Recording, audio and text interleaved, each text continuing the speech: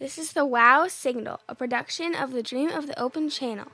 It's August 2014, and this is the Season 2, Episode 4, Cells, Planets.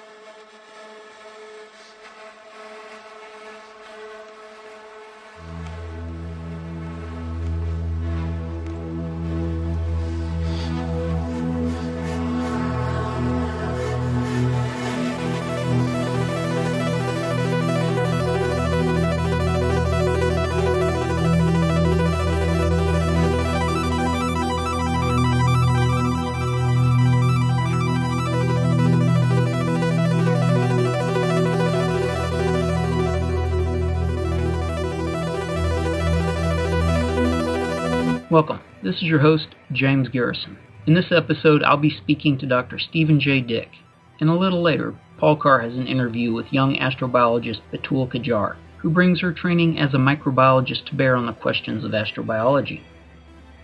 Astrobiology is an area of science that is just starting to come into its own and gain some real scientific respectability. People come to astrobiology from a broad range of backgrounds to ask and answer some closely related questions, such as, under what conditions can life, as we understand it, originate? What are the constraints or general principles that govern the evolution of life? How unique is the Earth? Are specific environments that we know something about, say Mars or Saturn's moon Titan, places where life may have originated or could originate? What exoplanets are most promising as a home for life, and how can we search for it? Last season, in episode 4 to be exact, we interviewed astrobiologist David Grinspoon, a protege of Carl Sagan, who came to astrobiology through planetary science, in particular the study of the planet Venus. In this episode, we are going to meet two more astrobiologists with very different backgrounds. I was very fortunate to be able to speak to Dr. Stephen J. Dick. He is currently the Barack S. Bloomberg NASA Library of Congress Chair in Astrobiology.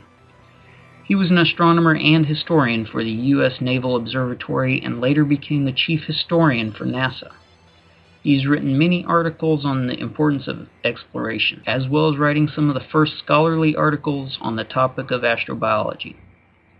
His knowledge of history and astronomy have given him some very interesting ideas concerning the ways in which life may have evolved on other planets, and the ways humans may continue to evolve.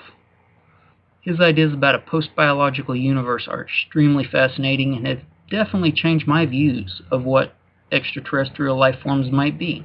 Also in this interview, he briefly talks about cosmotheology, which is the view that theology should be based on the knowledge that we have. And now, here's Dr. Stephen J. Dick.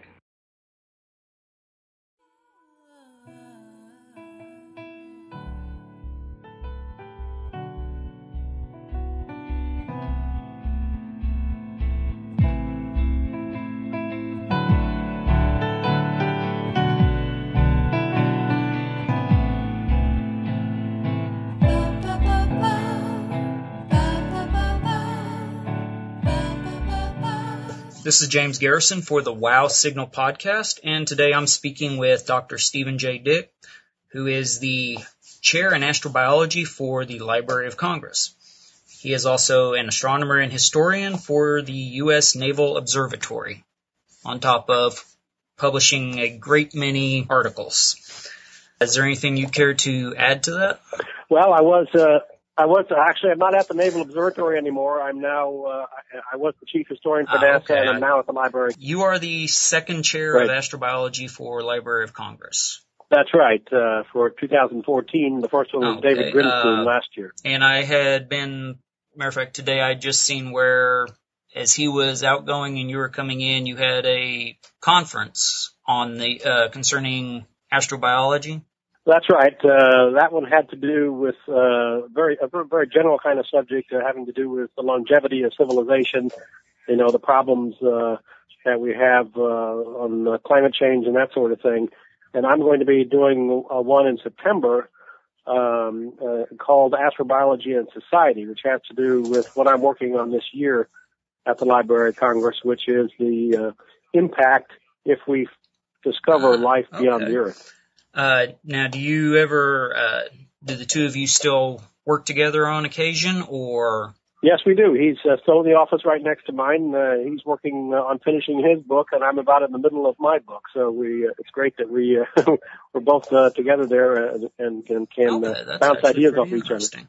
Now, I was looking, and you have spoken in the past about the post-biological universe. Yeah, that's right. You want me to talk about that? Just as a little bit of disclosure, I am fascinated with astronomy, astrobiology, but I am a complete layman when it comes to knowing the details on anything. But yeah, if you could discuss the post-biological universe and possibly cosmotheology also. Right. Okay. Yeah. The idea of the post-biological universe is that the universe began with a Big Bang about 13.8 billion years ago, and life could have started, billions and billions of years ago, intelligent life, so that there could be civilizations out there that are much older than we are. And, if you take evolution seriously, everybody talks about, astronomical evolution, the evolution of astronomical objects and biological evolution, but there's also cultural evolution.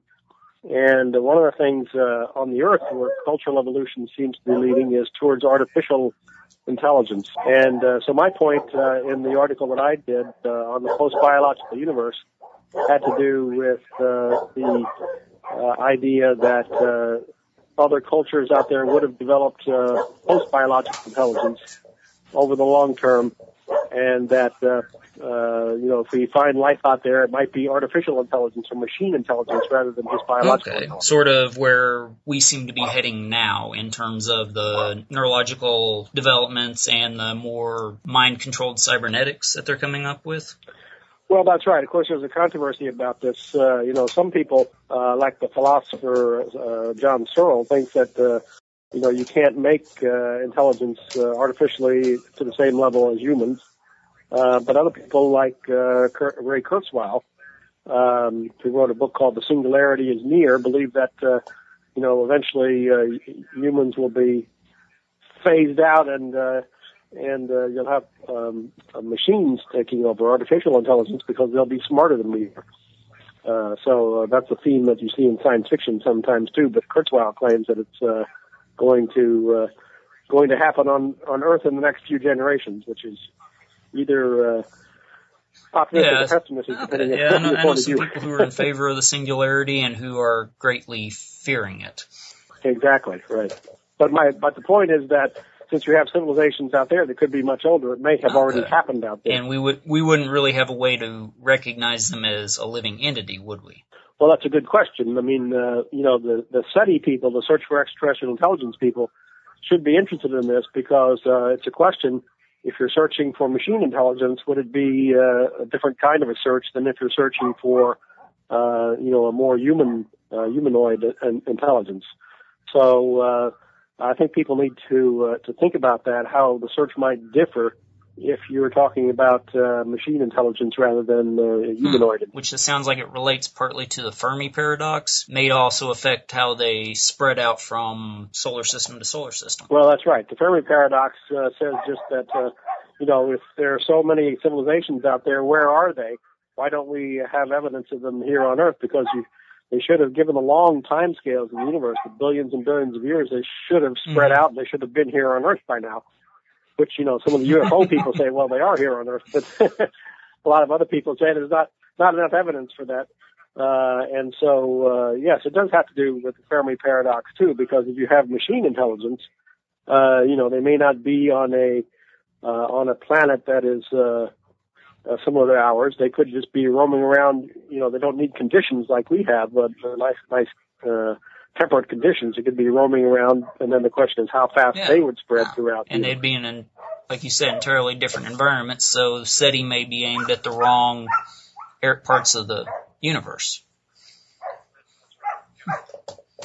That's right. Yeah, you wouldn't necessarily be looking at an Earth-like planet since you're looking for. But unfortunately, we have to go off of life as we know it. Well, yes. I mean, it's a big enough search if you just consider life as we know it, because it's a big universe, and they could be, the normal SETI searches are done with radio telescopes, and there are enough frequencies. It's like the radio with the 10 billion channels, and you have to decide which channel to listen in on. Confluence of choices. That's right. I actually hadn't thought of. I personally never thought of an alien life form as being, instead of being some form of organic life, as being alien, robotic or information. Right. Well, that's what we have to do, is to think out of the box. I think there's too much in the box thinking, when you're talking about this sort of thing, and we have to think out of the box. And if you, as I say, if you consider the long time scales of cosmic evolution, you have to think where cultural evolution might have led, and even where it's beginning to lead here on Earth. So it could be be post-biological. That's going to give me something to chew on for quite a while. Yeah, I like that. That does. Okay. And then cosmotheology. That is.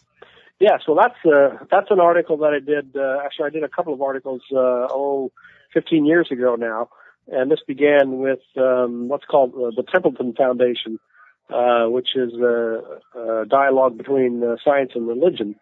And they held a conference way back in 1998 or so, and there was a volume that came out of that which I edited called Many Worlds. The subtitle was The New Universe, Extraterrestrial Life, and the Theological Implications. And the particular paper that I did in there was called Cosmotheology. And the idea there being just that the idea being that you should take into account what we know about the universe in our theologies. In other words, probably we know that we're not central in any physical kind of way. We're not in the center of the solar system. We're not in the center of the galaxy, and the Milky Way galaxy is not in the center of the universe. And it's possible that we're not central in any biological way either. We don't know that yet. That's what astrobiology is looking at. But my point was that we need to prepare to change our theologies especially if we do find extraterrestrial intelligent life out there. It would definitely alter the viewpoints of a lot of religions. Well, that's right, and especially I think the Western religions, the Christian religions, because there the issue is, and this has been talked about actually for almost 500 years since Copernicus. If you have life out there, then what does that do to some of the Christian doctrines like redemption and incarnation? Would you have to have a planet-hopping Jesus or that sort of thing?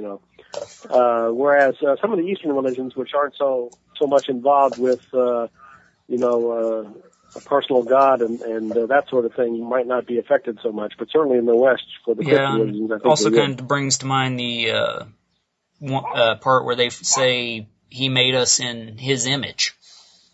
That. Well, that's right, exactly. Yeah. So it brings up a lot of questions about theological doctrines, and so again, my point is just that we need to think about that. Before we find life, how that might affect our theology. Apply more of a naturalistic view to some of the religions. Yeah, I think that's a fair statement, right. While I was going through some of the things that you've done, and as I said, you've done quite a bit, I noticed that you had testified last year in December to Congress about the future of astrobiology, and I believe about continuing the funding for SETI. That's right. SETI was funded by the federal government up until 1993.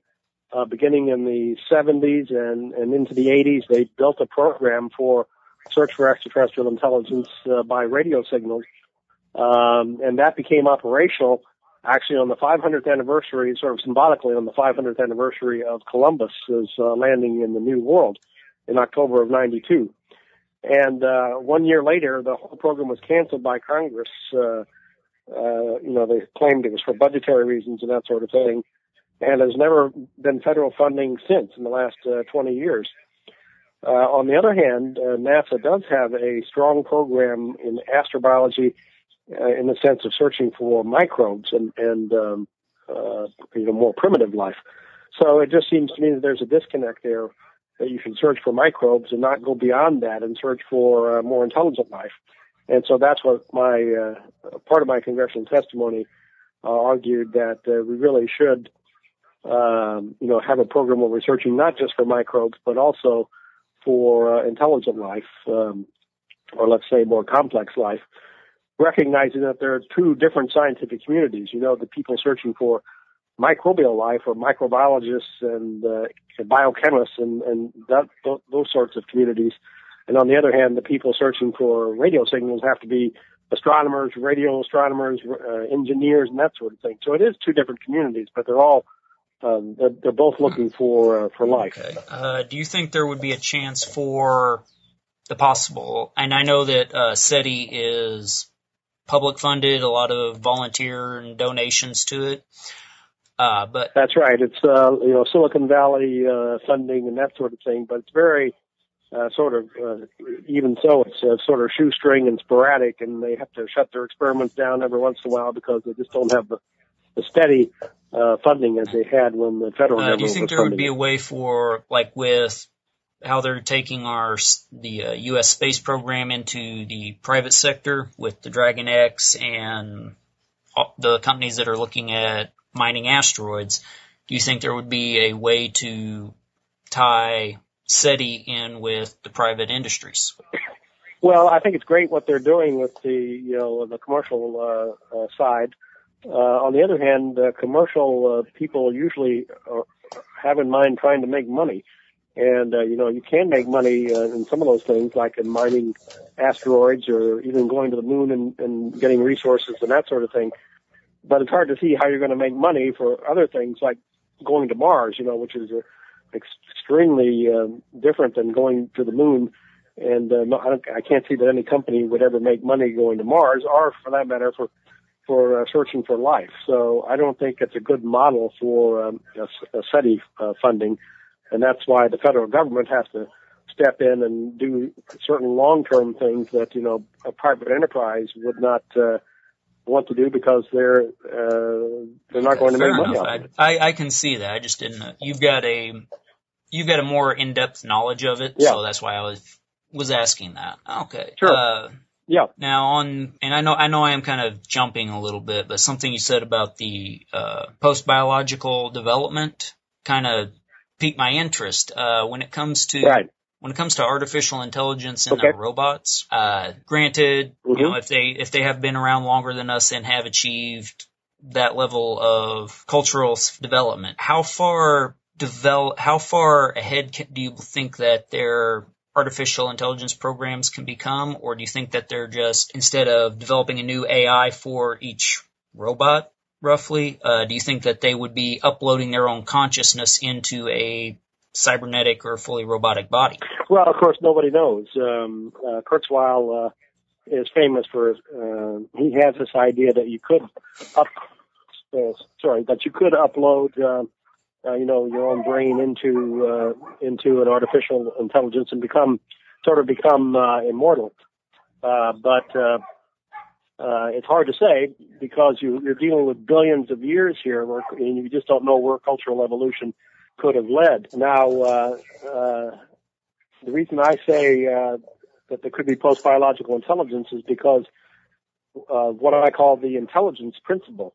If you think about how culture develops over the long term, intelligence has to be kind of a central driver of cultural evolution. The more intelligent, and you think in a kind of a Darwinian evolution way, that the more intelligent species will outdo the others and eventually take over. So intelligence in that sense, it doesn't really matter whether it's an upload or independent development of artificial intelligence. As long as the intelligence is increasing, you would think that would be a main part of cultural evolution. So that's could there be argument. A degradation of their intelligence, like when you make a copy of a copy or when you transfer a file? Too many times you're going to get faulty data, you're going to get corruptions. So could that affect the chances of us finding a artificially intelligent alien life form? Oh, sure. Those are all possibilities. But when you're talking about millions or billions of years, you would think that they would have overcome those kinds of problems. There's going to be technical problems in any development like that. But as I say, when you're talking about over the long term, you would think that they would have solved those problems. And again, I would emphasize that some people think that it's not going to be possible to have artificial intelligence just in principle, that it can't be done. And that's perhaps a valid point of view, but it would seem like if you had millions of years to figure it out, that it could have developed. Yeah, I can see both sides of it. One of them that it's just impossible to mimic a living organism's brain to the full extent. But you can probably get very, very close enough to make them completely autonomous, capable of making their own decisions, and basically creating a possibly even separate culture from the one that they came from. Right. Well, especially if you have millions of years to do it in. So, you can ask where we're going to be in 1,000 years, much less 1,000,000 years, and easily see that if it is possible in principle that we may not. Humans, flesh and blood human beings may not go away, but there may be intelligence, equal to or greater than ours in the post-biological I'm just thinking about the development just in the time I've been alive, going from vinyl records to MP3s. If we continue at that rate, there's no telling. We may be the ones being found by a more primitive civilization at some point. That could be, yeah. Now, one question I've always had, and I have spoken to a couple of people who are more or less astrobiologists. They're biologists who have the strongest interest in astronomy or vice versa. And one question, because growing up, read a lot of science fiction, Star Wars, Dragon Riders, things like that. And most people assume that just automatically that any life form we find is going to be carbon-based. Do you think it would be possible for, say, a silicate-based life form? Right. Well, there are two sides to that story too, of course. Some very well-known biochemists and biologists have looked into that and pointed out that carbon is by far, the one element that is most able to form most bonds with other kinds of elements, and therefore develop the complexity that you need in life. And that certainly is what happened on the Earth. All life on Earth is carbon-based. On the other hand, some people have argued that if you have the right environment, on a planet or a satellite, that silicon life could develop. And that's why it's important that we find, that we search for life and see just what part of life is universal. I just came back recently from the University of Illinois, where they have an entire institute called the Institute for Universal Biology, and they're trying to figure out what are the universal features of life, that might be expressed not only here on the Earth but also on other planets. And they are working mainly within the carbon paradigm, but other people think that silicon life might be possible. But again, there's so much to look at in the carbon paradigm that some people say, well, we should just concentrate on that and keep an open mind about the others, but not spend money looking for it. Go with, basically, once again, go with what you know. Right. You've actually covered pretty much everything I was wanting to ask you. Is there any questions that no one ever asks you that you'd like them to? Well, the book that I'm working on now has to do with, the more of the humanistic aspects of astrobiology. There are quite a few people out there, research teams working on, the technical aspects, the biological aspects, and scientific aspects of looking for life. And what I'm doing is looking at the implications if we find life. So, what the main approaches are in terms of how you can even approach such a far out subject as what the implications could be. But we've done it in the past. There are other science projects which look at the implications of what they're doing, like the Human Genome Project. And so I think in general it's a good idea to do so, to look at what the implications might be of what we're doing, including in astrobiology. And I guess one of the things that I've been looking at is how we think out of the box in terms of not just life and intelligence, but also culture and civilization and technology and communication, which are things that you get into if you're looking for extraterrestrial intelligence.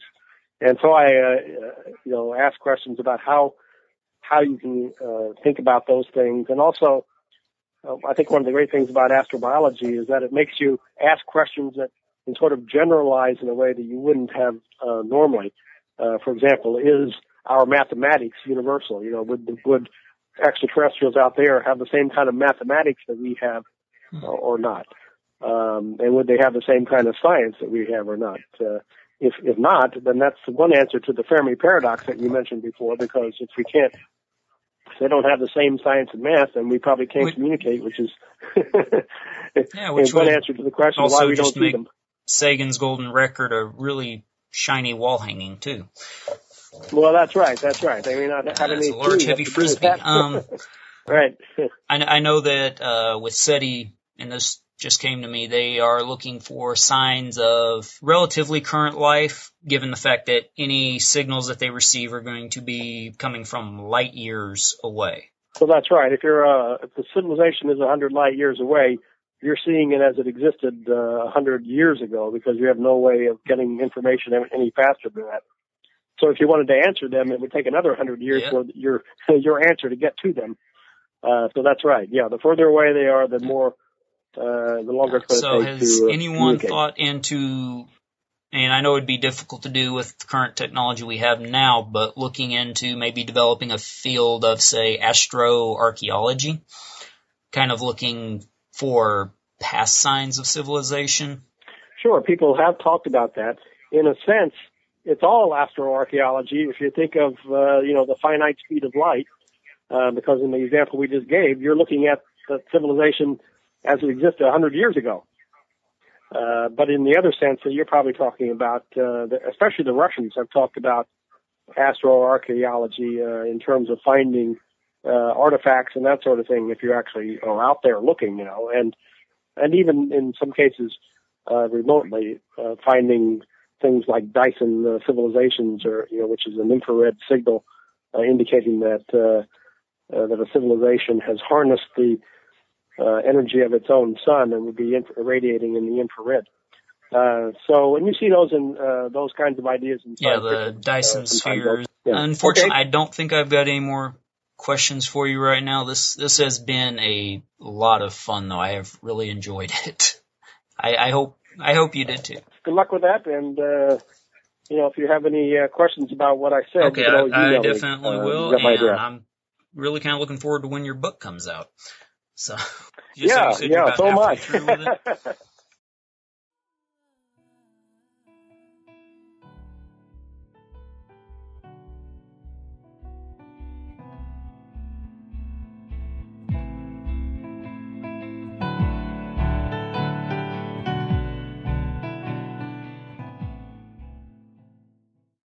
After speaking to Dr. Dick, I got to thinking about the different ways life may have evolved throughout the galaxy. If we do discover life forms from other planets, who's to say that they're biological or carbon-based? They could be based on silicates. They could be cybernetic. They could be robotic. Until we discover something from another planet, it's difficult to say. His discussion with me has given me quite a bit to think about, and I hope it's done the same for you too. Suns, planets, same thing. Suns, planets, same thing. Suns, planets, same thing.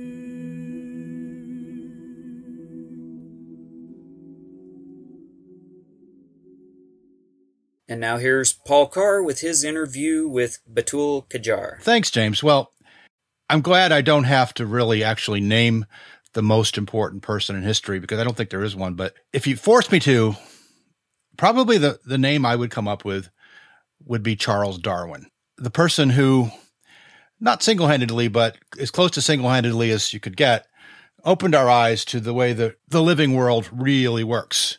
A very, very different perspective than what we'd had before. And of course, like any really good idea, that leads to lots more and better and further research. It doesn't just stop there and that's the end of it.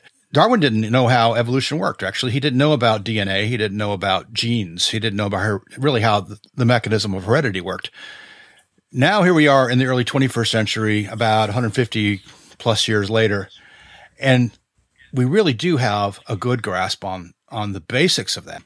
And because we think that life, the evolution of life, is going to happen in any kind of habitable environment where life originates, we want to understand, are there general principles that guide the evolution of life? There are people like Dr. Kacar who are studying this in a lot of detail, and I'm going to let her describe her research. It's quite complex what she does.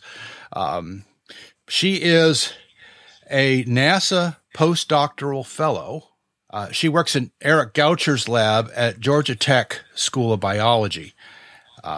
She is a recently minted PhD, and she is also, as you will hear, very enthused and excited about public outreach for science in general, but also astrobiology. And she particularly wants to encourage women and girls to go into biology and astrobiology.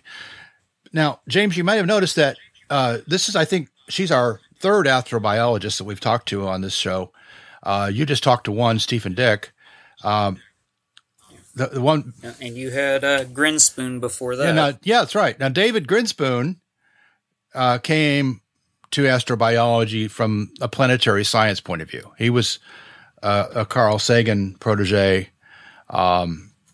He was interested in Venus, how the evolution of an entire planet. Stephen Dick has a completely different background, as we've just heard.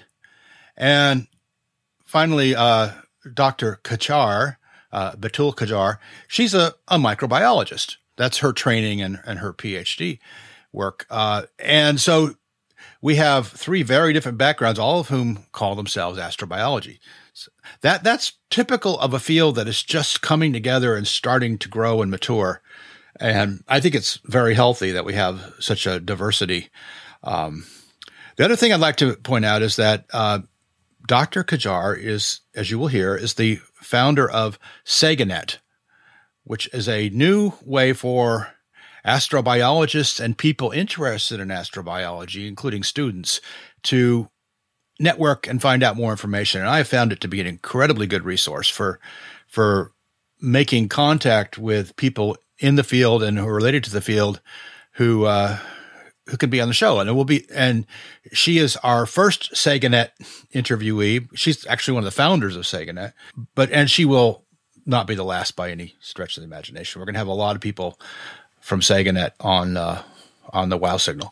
I'd like to now introduce Dr. Kacar, who will tell us all about her research and also learn a little bit about SaganNet and outreach. And I think that Dr. Kacar herself may be a very fine spokesperson for astrobiology and for women in science in general.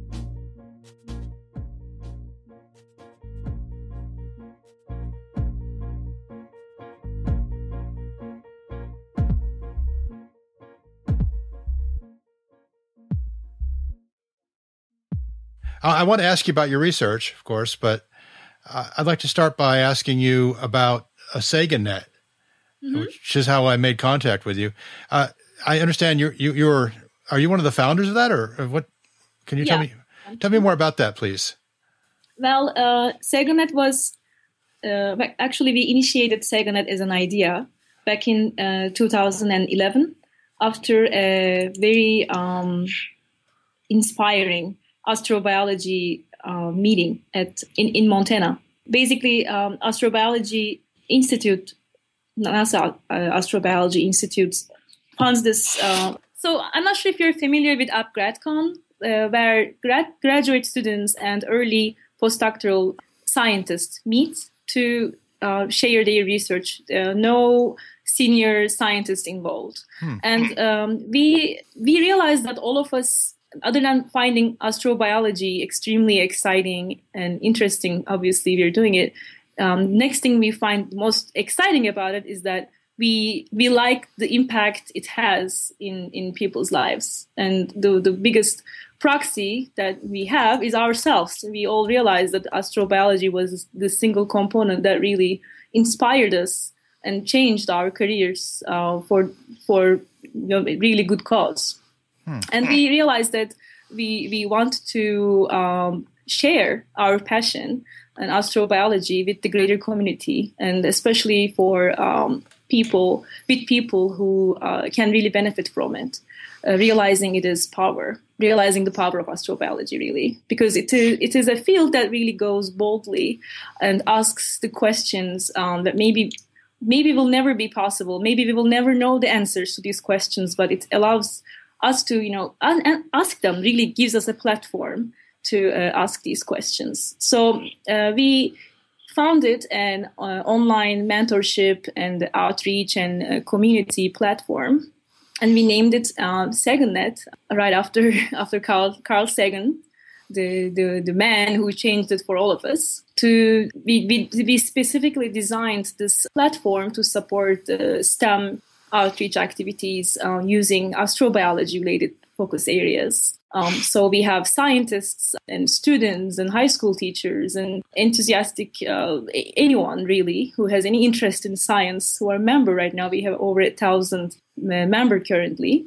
And for one of our most current and I would say successful activity, we basically initiate and direct activities to connect middle and high school students with astrobiologists who want to share their work with the American youth. So it's a big component is mentorship, and a big component really is community outreach. Now, let's talk about your research a little bit. When I hear experimental evolution, I usually think of the experiments that have been done with yeast to change their metabolism. But what you do is quite different. Can you tell us how you do experimental evolution? And well, first of all, tell us why you do it, and then give us some feel for how that proceeds. I guess first I can explain what I'm doing in terms of the technique I'm using. Like I see experimental evolution as a tool to basically, really answer the question that I'm interested in, which is what is the role history plays in evolution? But that is really the bigger question that I'm asking.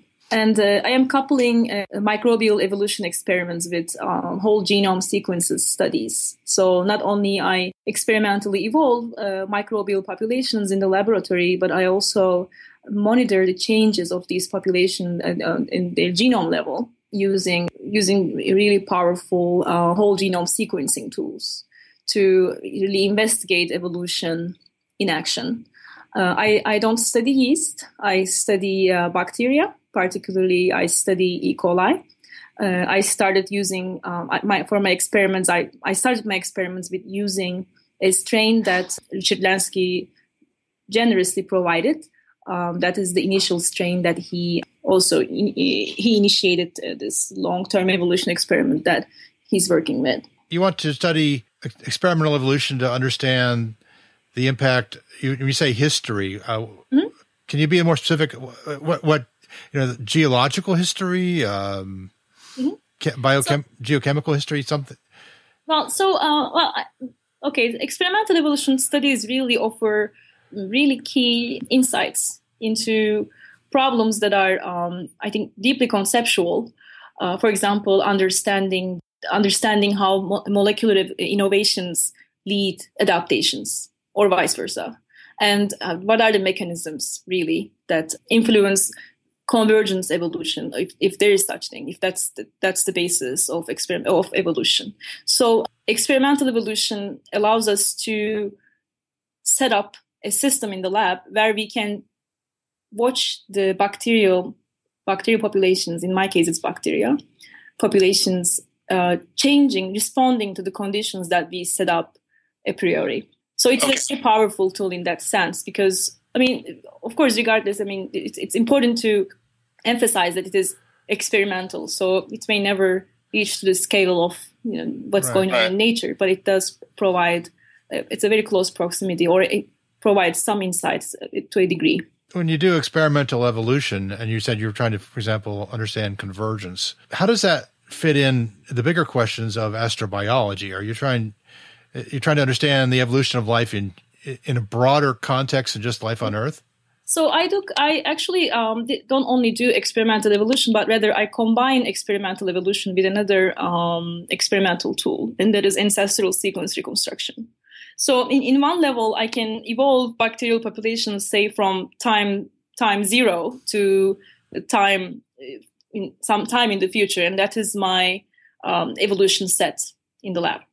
But I also edit the bacterial genome with genes that, we call them as ancient genes that we infer using phylogeny. So what we do is really take what is existing in the bacterial genome and replace it with, it is, in my case, 500 million year old ancestor. So that there are two levels of time travel, really. One is that we go forward in time in terms of the bacteria populating every day, experiencing limited nutrients, and then going through bottlenecks every day. And then second level, we are introducing an inferred ancestor of the gene of our interest, and then monitoring how this ancient gene is responding to the rest of the genome, as well as the whole bacterial system, and also to the environment that we introduced it into. Okay, maybe a less technical way of saying inferred using phylogenies. I mean, you look at related organisms and try to understand what the common ancestor would look like? So in this specific case, we have resurrected the bacterial ancestral proteins of elongation factor. So we only used elongation factor is the name of the protein. So we only used a bacterial species in this specific case. You sequence the genome after it's evolved for a while? Yes. So what we did is we replaced the modern, I'm going to refer to it as the modern copy, the one that currently exists. We replaced the modern copy with a 500 million year old ancestral gene. And that we knew the properties of this 500 million year old gene in terms of its property in vitro, meaning outside of the cell properties, like its melting temperature, the temperature that it starts to lose its activity, optimal activity rather. And then doing this replacement caused the cells to be maladapted. One interesting thing about this protein is first of all, it is an essential protein for the cell, meaning it is required for the cellular viability. And secondly, the adaptive properties of the protein is quite substantial. So if you, for example, go and isolate a bacterial population from a hot springs, the elongation factor, the protein that you obtain from that population, will directly reflect the temperature of its environment.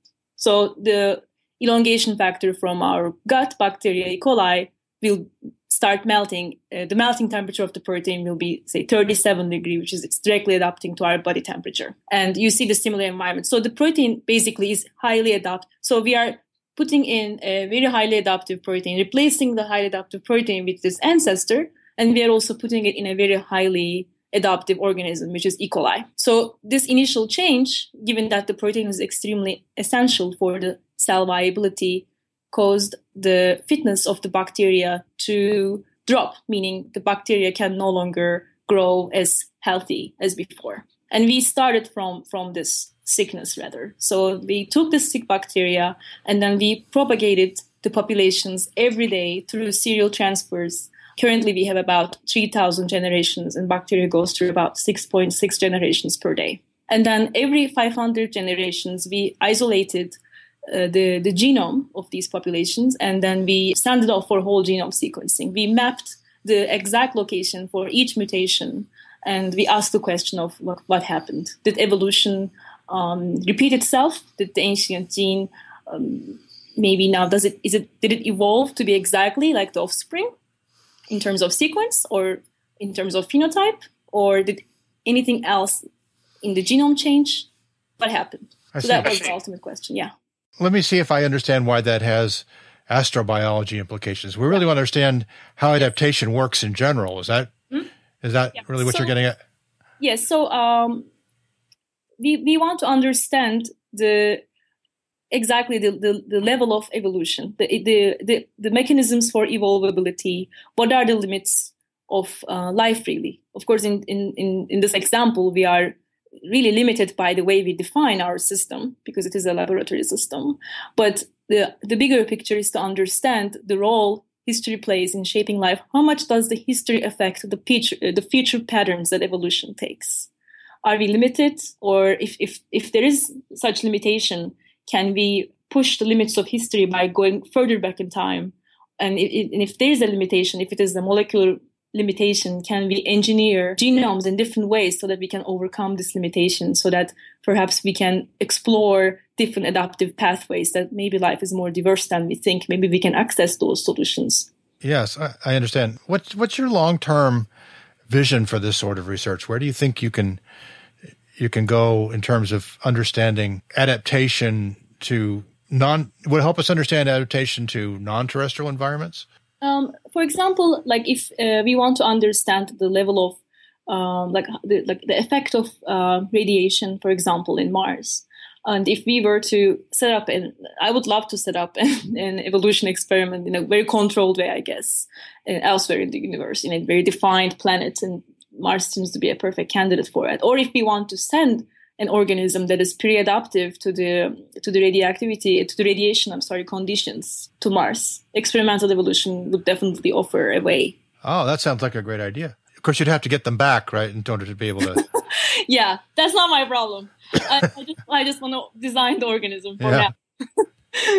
Yeah, well, that's the sort of thing I work on, so maybe I can get it back to you. Yeah. Yeah, so that is my vision in terms of astrobiology studies go, and I've been very fortunate enough to have NASA Astrobiology Institute supporting me, and directly through a NASA postdoctoral fellowship, and as well as the NASA exobiology and evolutionary biology program funding this study for the past 4 years. Now, I have a question from a listener. They wanted a young scientist who wants to know, if you're interested in astrobiology, what should you study? What should you do? What's the best approach for becoming an astrobiologist? Or are there many approaches? Mm-hmm. Wow. I think when I look at the astrobiology community, I really realize that we are all interested. We are a bunch of people who are interested in almost everything. And we really want to, I think, ask the questions that may never have an answer to, or we may never know what's going on. So I think the number one maybe number one requirement to be astrobiologist is to really keep the flame of curiosity alive and be thirsty to learn from every field. It is a very interdisciplinary field. And I think nowadays there are programs that offer even PhD programs in astrobiology. But definitely I think having a basic background, like I have a PhD in chemistry, and I am now studying experimental biology and evolutionary biology. And I really benefit from having a basic science degree backing me up. But I would say that because it covers geology, physics, biology, really any field, what you need to have is probably the curiosity and the boldness to ask the big question. I think that's what makes an astrobiologist an astrobiologist. Good answer. I will be biased because I am doing experimental work. I'm combining biochemistry with evolution experiments, which I didn't talk about the biochemistry aspect yet, but I would probably see more. I want to see more biology in astrobiology, and I think also maybe there has to be more bridges that connects astro and biology of astrobiology. I sometimes think maybe the field is a bit divided: planetary versus biologists, or planetary versus more Earth scientists. So I think I would like to see us a bit more connected. About a year ago, I spoke to David Grinspoon, who's working on a mission to Venus. Do you see much promise for sample collection on Mars or Venus or other places like that? How would we go about studying that sort of thing? I would be very happy if I could have a chance to be involved in those studies. Definitely. As I said, like pre-adapting organisms, for example, of course, these are, we have to really carefully design these experiments. Right. I know a lot of, if any planetary protection people are listening to this interview, they may be hitting their heads in the wall now, as I'm ignorantly speaking about how much I would like to set up an experimental evolution system in Mars. But hey, why not? And as long as it is, under very strict control and predefined conditions, why not? And I really think we will get there. Yeah. I think so. I really do. We've probably already contaminated Mars to some extent.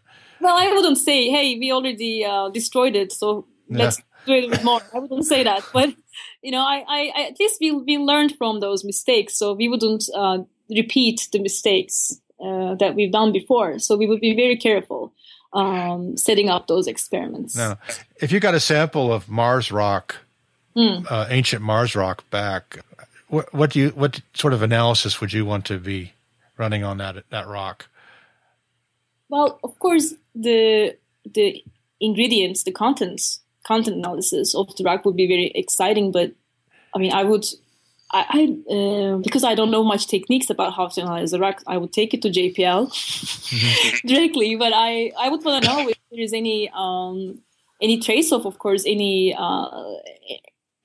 cellular fossil, any kind of trace of it on the rock. That's the first thing I would want to see. Is there any molecular fossil, anything on it? In all this talk of sending humans to Mars, have you thought maybe you'd like to be one of the scientists to go to Mars? I like to purchase round trip tickets. Yeah, not a one-way trip. Yeah, I may wait a bit, but yeah, I mean, in my, I am 30 now. If you ask me this when I was 20, I would say yes. Now I'm. But yeah, it's very exciting, and I really am looking forward to seeing what's going to happen. It's very, very exciting to me. I mean, really, it's just the only thing maybe that frustrates is like, why isn't it happening sooner and faster? Why don't we do it now? Yes. Well, my generation went through that as well.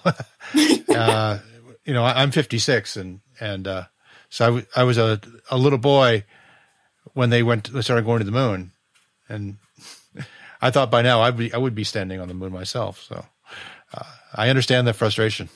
Yeah, I was talking I was chatting with my husband the other day, and I was telling him that I remember drawing this picture of life as we vision in the year 2000, and I think I was in middle school, so it must be 95, 96, and I was drawing this flying cars. So year 2000 felt such this crazy space age, and I was thinking now I'm thinking what was I thinking? It was just 6 years in the future, but of course flying cars, of course they're going to build it in 6 years. But I think this century as a whole, if you think about it, is I mean, talking face to face with cameras was a crazy idea only 15, 20 years ago. So now we do it.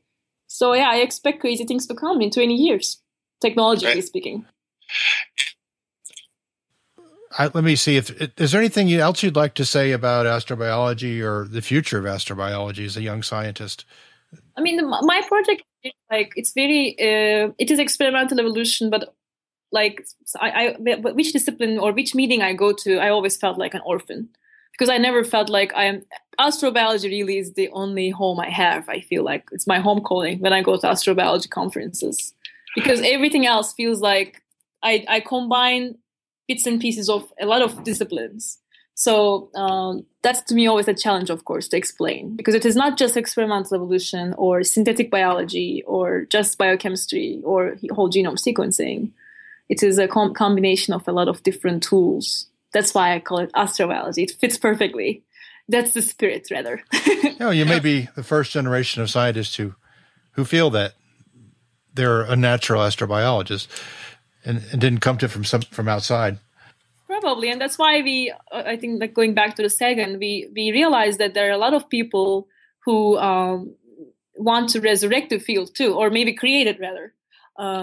And Sagan definitely provides that platform for that kind of we share our words and our interest, and we realize, wow, there's a lot of us, and here we are, and we really want to share our passion. And I realize this in many astrobiologists, that it's not just about doing the research in the laboratory or in the field, but it's really communicating it with the public. And I think a lot of us is very passionate about this, not just with public, with also middle school students, high school students, and early career scientists as well. So that to me is very, very, very special. I have never seen any discipline like this that really this heavily emphasizes the role the early career scientists will have to carry the flag forward.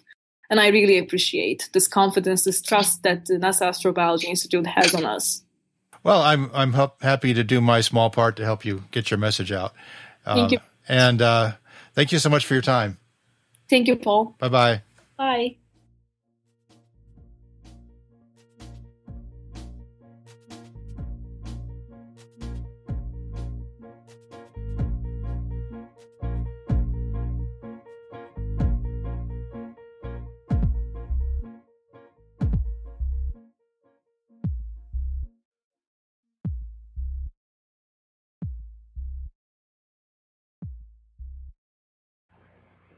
An important goal for the WOW Signals Season 2 is to build a community around this podcast, and, of course, for that we need you.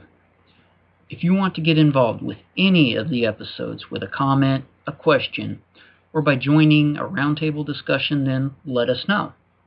You can email wowsignalpodcast@gmail.com or go to the blog at wowsignalpodcast.com and leave a comment. You can also post on our Google Plus community or on our subreddit. Please see the links in the show notes. We hope to hear from you soon. And if you have just a little spare change and want to help support this podcast, you can do so at Patreon on a per-episode basis. Just go to patreon.com, that's patreon.com/wowsignal for details. Even a small amount will help. If you pledge $5 per episode, we'll send you a t-shirt or a coffee mug. And just for $1 an episode, we'll publicly thank you on air. Please visit the show notes at wowsignalpodcast.com for links and more information. You can subscribe to this podcast on iTunes or your favorite podcast aggregation service, such as Stitcher or Pocket Cast, so you'll automatically get the new episodes as soon as they're out. Please, if you use iTunes, leave us a short review there.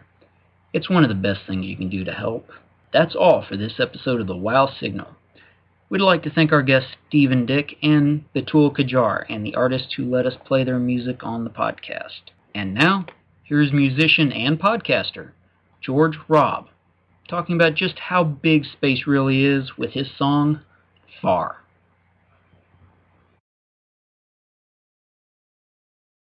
This stuff is far!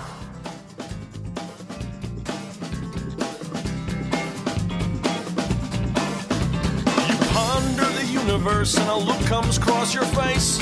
You try to fathom distances of all the stuff in space, but you can't wrap the bacon of your mind around the fig of all the terms required to describe how big is big. So let me get specific and use words scientific. Go whip out your thesaurus for this exacting chorus. This stuff is far. It's really far. This stuff is far, far, far away, and we're talking far. Like far. You can't get there by car in a day. It's super duper crazy far, but just pulsars, quasars, and stars. I mean, it's far, far, far, far. If there's some doubt, listen to a shout. This stuff is far. It's full of stars. I sense all the explosions going off inside your brain as your mind gets blown by what I just did explain. Sorry if my words might drive you all insane, but that's what happens when precision is your middle name. This is episode 4 of season 2 of the WOW Signal podcast. This episode was written and produced by James Gerritsen and Paul Cox. All spoken content of the WOW Signal podcast is distributed under the Creative Commons Attribution Share Alike license. Music was by DJ Spooky, Erica Lloyd, Shanka Clear, and George Robb. All music was either Creative Commons or presented with the permission of the artist. Too big to explain in any concise way. It might just have to take 365 days.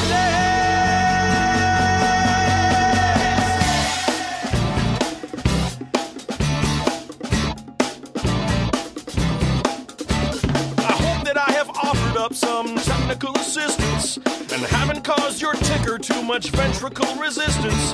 But you have got to listen and trust my insistence that I am very accurately describing the distance. One more time. This stuff is far. It's really far. This stuff is far, far, far away. We're talking far. Like Jamie far. Can't get there by car in a day. It's super, duper crazy far, but not just pulsars, quasars, and stars. I mean, it's far, far, far, far. If there's some doubt, listen to a shout. This stuff is far.